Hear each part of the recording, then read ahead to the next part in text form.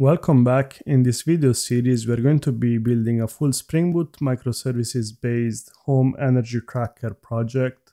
I'm going to show you different concepts related to microservices and how to implement them in Spring Boot, so stay tuned.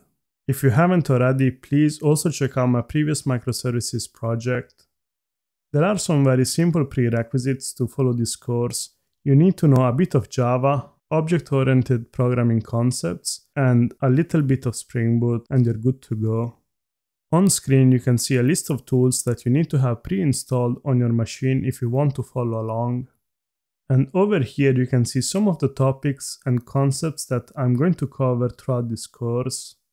You will find the code you are building on GitHub, and each section will be labeled with a tag.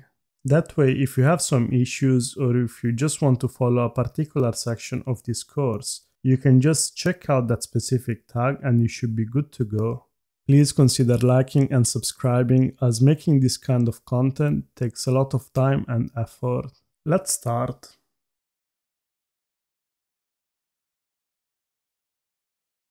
Because we are building a home energy tracker, we need to understand how appliances and their electrical usage works. So when you see watt or the W, this is the power. So this indicates how much energy the device uses per second.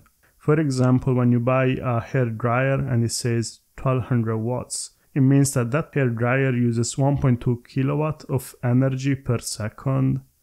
Energy is defined by kilowatt per hour, so it's the energy used per hour. This is how much energy the device uses over a specific period of time, in this case over 1 hour.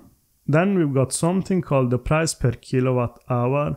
This is how much your utility company charges for each kilowatt hour used. So let's look at an example. Let's say we've got a hair dryer which uses 1.2 kilowatt of energy. 1 hour usage is going to be equal to 1.2 kilowatt multiplied by 1 hour. So this will give us 1.2 kilowatt per hour. If you wanted to calculate the usage for 1 minute, you simply take the power, so in this case 1.2 kilowatt, and you multiply it by 1 over 60. And that's because 1 minute is 1/60th of 1 hour. And this is going to give us 0.02 kilowatt hours. Let's now assume that our energy provider charges us 30 pence per kilowatt hour. To calculate the cost for 1 hour of running this hair dryer, we can do 1 hour usage, which is 1.2 kilowatt hour, times 0.30 kilowatt hour, which is the price. And this gives us the total price of running this appliance for 1 hour. And we can do the same for 1 minute. We simply take the 1 minute usage and we multiply by the cost. And this gives us the price we're going to pay for running 1 minute of that appliance. So I hope this little recap was useful, because this is going to help us understand how to model this usage in our Java Spring Boot application.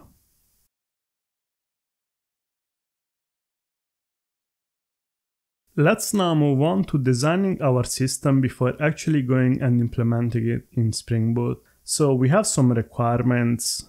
We want to track daily, hourly energy consumption per device or room.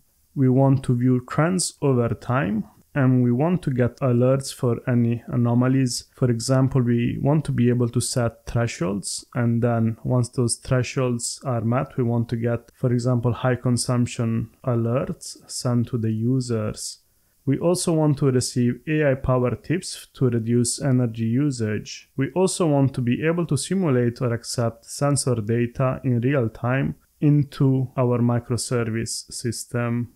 So here we have some assumptions that we're going to be using to do some calculations that are going to help us better understand what we need to build this whole home energy tracker system. So the assumption is that we're going to have 500,000 active monthly users, and each user is going to have on average 5 devices.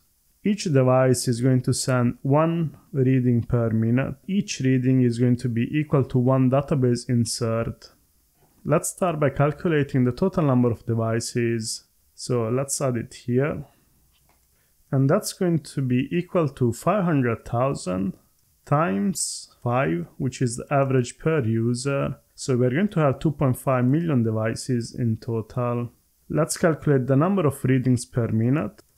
So that's going to be equal to 2.5 million, as that's the number of devices we got. And as we said, each device is going to send one reading per minute. So the readings are going to be incremental. This means that for each minute, a device is going to send you how much energy has been used in that specific minute. What we're going to be getting from the devices is the kilowatt used in that specific period of time.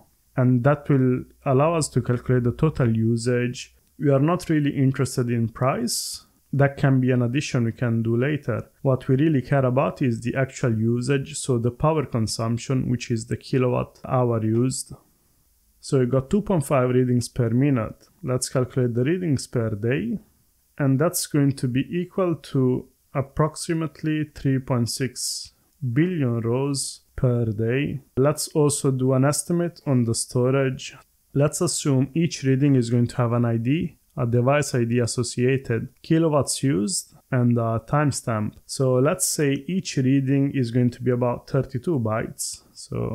And that's going to be the size of each row. And because we've got 2.5 million devices, we are going to multiply this by 2.5, and that's going to give us the size per minute. To multiply the storage per day, we want to do 3.6 billion times 72. So storage required per day is going to be equal to 3.6 billion times 72 bytes. And that's equal to approximately 259 gigabytes per day. It's quite a lot of data, but there are databases that are going to allow us to store this much data. And the storage required per month is going to be equal to about 8 terabytes. So we can apply some compression. So let's say we compress 50% of the data. We can get this down to 4 terabytes per month. Let's also understand the right throughput. Let's assume each of the 2.5 million devices is going to send an insert per minute. So that's going to be equal to 2.5 million times 60. So this is the right throughput. This is going to be around 41.6 thousand inserts per second inside our storage. Let's assume 40,000. It's quite a big number to process per second, but the payload is relatively small. These are some of the calculations. So this is the load we want to support in our system. So let's start by designing the actual system diagram.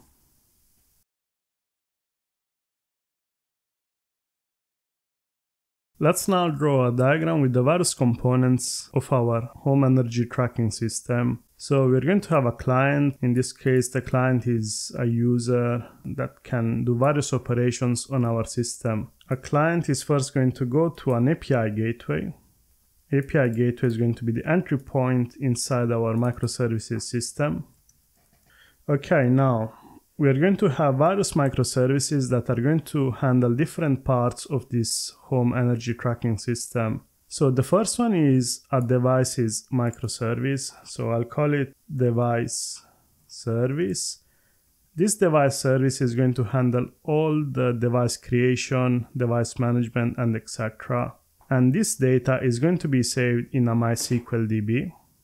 So let's also have the database. This is a MySQL DB. Let's make it a bit smaller. Data is going to be stored in here from the device service. We are then going to have another service that is going to handle all the users. So we'll call it user service. And again, this data is going to be saved inside our MySQL DB. Then I would say the most important service in here is the usage service. So the usage service is going to handle all the input data and save it somewhere.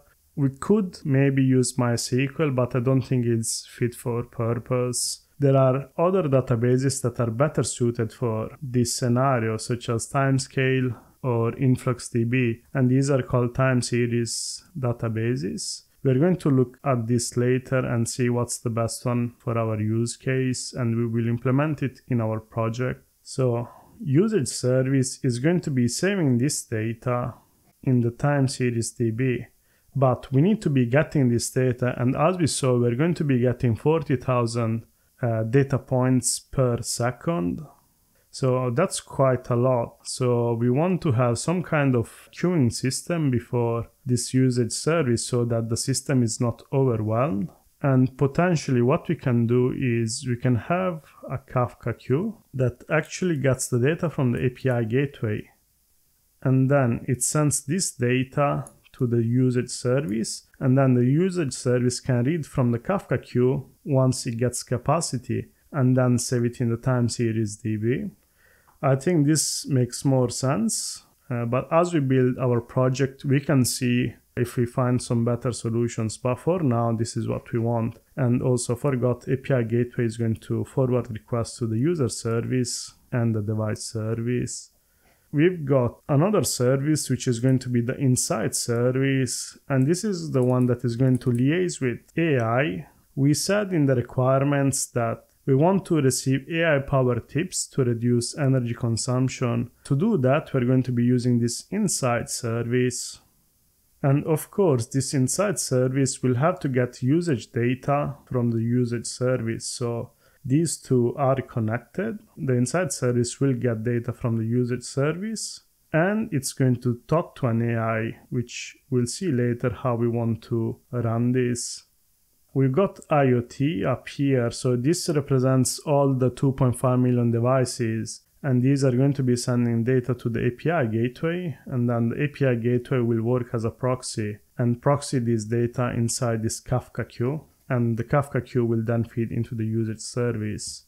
We've got our insight service that is connected to the usage service and an AI that we're going to be running on our machine most probably. The other requirement we had was an alerting system. So for that, we're going to have another separate service and we'll call it alert service. This alert service is basically going to be triggered when a certain usage threshold is met. We could have potentially multiple alerts going out at the same time, and this alert service could get overwhelmed. So for now, I think it would be good to have another Kafka topic in between the usage service and the alert service. What I'm thinking of is that the usage service is going to have some kind of scheduled job that is going to run on a schedule and then check if a certain usage threshold has been met. And if that is the case, we want to send that trigger to the alert service, who is then going to go to the user service, get the user email where we want to actually send the email. And then inside MySQL, we want to save for auditing purposes the email that we have sent to the users. Okay, let's go over what we have just built and let's see if this makes sense. So we're going to have a client that is going to go through the API gateway and they will be calling various services in our microservices project. So the client will go through the API gateway, and when we want to create new devices, we will go to the device service that will save its data in a MySQL table.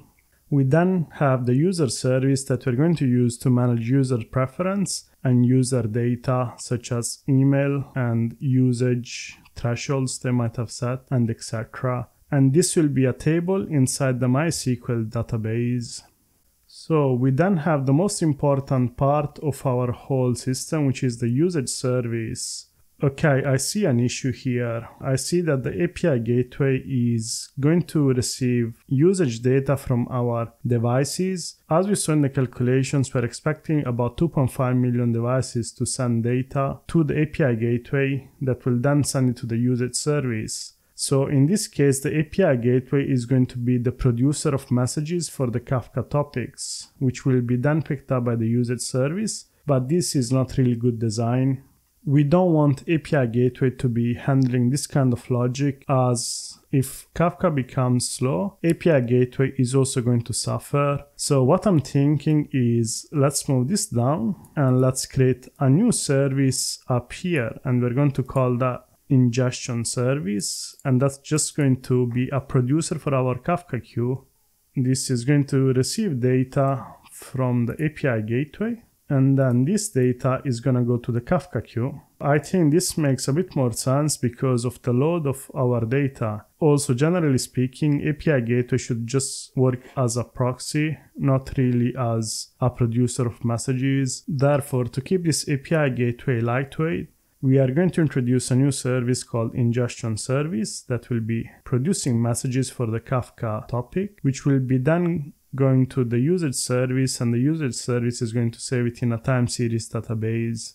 Let's now move on to the insight service. So the insight service will be called by the client to get insights on their usage and also get energy saving tips throughout an AI model.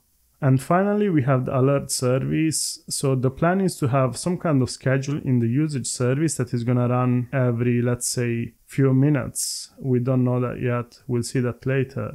If a certain threshold is met, let's say if the user has set a certain threshold and that threshold has already been exceeded, we want to put a message on this Kafka topic. So the usage service is also going to be a producer of Kafka messages. These will be then picked up by the alert service, and the alert service is going to get the email of the user and then send out an email. And we're also going to save each email sent as an audit entry in an audit table we will create in this MySQL database.